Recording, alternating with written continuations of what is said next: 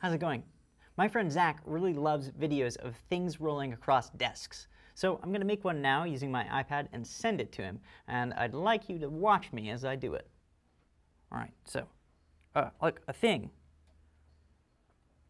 Just going to set my exposure lock here by tapping and holding on the screen. Then I'm going to start my recording and roll my thing across the desk.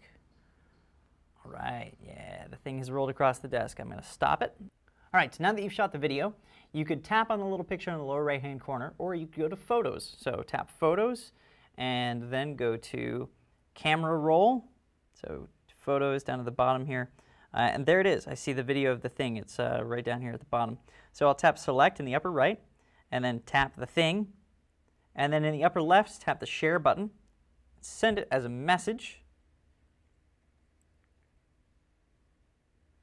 And then I'm going to type in my recipient's name here, Zach's mobile phone, and then tap Send.